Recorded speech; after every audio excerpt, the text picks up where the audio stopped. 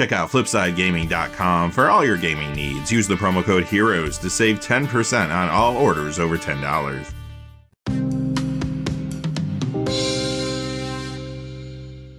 Hey there, this is John from Heroes and Legends, and welcome to this special edition of the Magic the Gathering Market Watch. Today we're looking at the top 10 hottest Dominaria United cards now that the set has been released. And I know this is a little different from what we normally do on the weekends. We have our big Market Watch video typically. This week, though, is a little bit different. I have some family obligations, so I'm not going to have that same amount of time to put into the video. I might still be able to get a video out either Sunday or Monday. As for today's video, though, I do think it's going to be fun to talk about some new cards. We're only talking about cards from the main set here, so you're not going to see anything from the Commander decks or box toppers in this top 10, but I'm sure we'll be discussing those cards in the coming weeks. Quickly, before we get into the details, though, just a fast reminder, if you go to FlipsideGaming.com, you can use the HEROES promo code to save 10% on orders over $10. Currently, you can order Dominaria United products there. Plus, they have a whole lot of other things on their website, including the Warhammer 40k Commander decks. I'll leave a link to the pre-order page for those below. Remember, if your order's over $100 or consists only of singles, shipping will be free in the United States. Also, whenever you use the HEROES promo code, it does support the channel, which is always appreciated. So thank you. And without any further ado, let's get into it. Number 10 is Shivan Devastator at $8.68. Now, when we look at the cards today in our top 10, and I'm showing you the current price, this is the price as of Friday when the set was released. As more packs get cracked, a lot of these prices could be going down, so stay close to them if you're trying to pick up any of these singles. The reason this made our top 10 today is because it's seeing a lot of early standard play. In fact, if you look at early standard games in general, 8.7% of the time this card shows up there. It's in builds like Mono Red Aggro and Izzet Delver, but Commander is also a factor here. It's showing up in Dragon builds like Ravaza the Claw or Miram Sentinel Worm. It's in other builds there too, like Animar Soul of Elementals, for example. Additionally, it was featured in a Soul of Windgrace deck this week on a Game Nights episode of the Command Zone podcast that could have brought some attention to it. The number 9 card, currently at $9, is Plaza of Heroes. I have seen this in some early Esper midrange standard builds, since those are running a lot of legendary spells. Commander, though, is the key driver for this one. Clearly, this is a great upgrade to the new Legends Legacy Commander deck, or something to put in fresh builds around a couple cards from there. One being the front-facing Commander, the Hada Binder of Wills. The other card I'm thinking of is Shannon Sleeper Scourge. A lot of players are building around Jodah the Unifier right now too, and I've seen this in a lot of those builds, plus others. And it was in 2 decks in that Game Nights episode of the Command Zone podcast. One was a Dihada deck, the other was Shanna Purifying Blade. Number 8 takes us over the $10 mark with Silverback Elder, $10.24. Here's another card seeing some early Commander play in a number of builds. Greensleeves Morrow Sorcerer is where I'm seeing this the most so far. Number 7 is Vesuvan Duplimancy, $10.86. This is an auto-include in a Commander build around another new card from the set, Ivy Gleeful Spell Thief. I've seen a lot of players building around that card, and this is also showing up in a number of other builds in Commander 2, like Orvar the Allform, for example. Number 6 is Leyline Binding, $11.43, and this card is seeing a lot of play in a lot of different places, at least early on. First off, when you look at early standard, it's been in 6.6% of games played.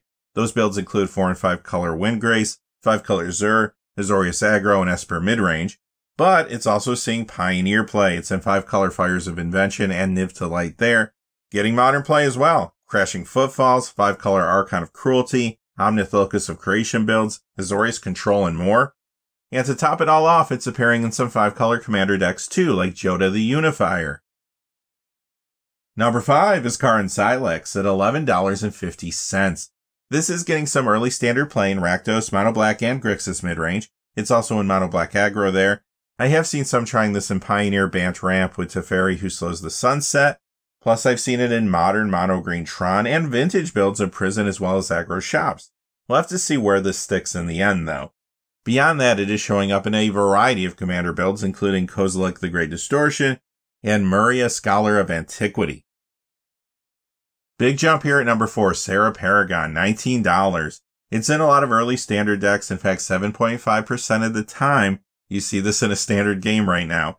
The decks include Orzhov, Esper, and Mardu midrange, as well as Mono White and Boros aggro. Plus, it is seeing play in other formats too. In Pioneer, I have seen this in Mardu as well as Orzhov Midrange. Modern, it's been in Jeskai Stoneblade and Azorius Control. Vintage players are even trying this in Jeskai Control there. Additionally, it's in a number of commander builds, including the popular Giada Font of Hope, and it was in that Hustad deck on the Command Zone podcast this week. Number 3 is Timeless Lotus. This has been a hot card ever since it was previewed. $28.75 currently is the price here. This is starting to look like a big commander card for 5-color builds, including Jodah the Unifier. It is also a great upgrade to the new Painbow commander deck, and I have seen this in fresh builds around the front-facing commander from there, Jared Carthalion, and builds around another card from there, Jensen Carthalion Druid Exile. Number 2 is the real Sheoldred the Apocalypse, $36.55.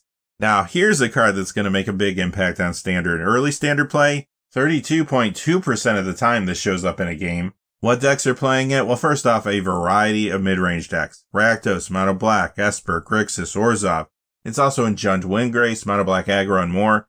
Plus, it's starting to see Pioneer play too. It's in Rakdos midrange, Jund Sacrifice, and Mono Black Devotion there.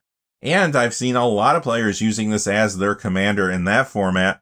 Plus, it's in the 99 of a lot of builds there too. Braid's Arisen Nightmare, Nekusar the Mindraiser, and a Drechsler Praetor's Voice, for example. This was also in that Hustad deck on the Command Zone podcast this week. Number 1, maybe not a big surprise, Liliana of the Veil, huge reprint here, $40.89. This is in early Standard games, 35.5% of the time. Like Sheoldred, you're seeing this in a lot of mid-range builds there. Rakdos, Mono Black, Orzhov, Grixis, Esper. Plus it's in Jund Windgrace, Mono Black Aggro, and more. Not surprisingly, this is also making a big splash in Pioneer. Rakdos and Golgari midrange, Abzan and Mardu Greasefang, Jund Sacrifice, Mono Black Aggro, and Devotion. And I don't have to tell you this has been a big modern card. It's in Rakdos midrange Scam, Jund, and more there. Plus, this gets some commander play too in Tiny Bones Trinket Thief, and more decks, including some new ones, Sheoldred the Apocalypse, Braid's Arisen Nightmare, and Jodah the Unifier. Alright, that's going to do it for our top 10 hot Dominaria United cards at time of release. I do expect a lot of these prices to go down as packs are opened and cards start to circulate, so just stay really close to prices for singles. Like I said at the top of the video, I'm not sure if there's going to be a big weekend Market Watch video this weekend. We'll have to see what happens. But if not, hopefully we'll be back on track next week. Make sure your notifications are turned on in case I post videos on different days or times that I normally do. Until next time though, hey, stay safe out there. Thanks for watching. Please remember to like and subscribe and have a great day. Hey, thanks for watching. This video is made possible through the generous support of viewers like you on Patreon. Check out the description below for links to our Patreon page as well as our Amazon affiliate store, where a small percentage of all sales will also help support the channel. Finally, if you haven't had a chance yet to subscribe, hit that subscribe button so you don't miss any of the new videos on Heroes and Legends. Talk to you again soon and have a great day.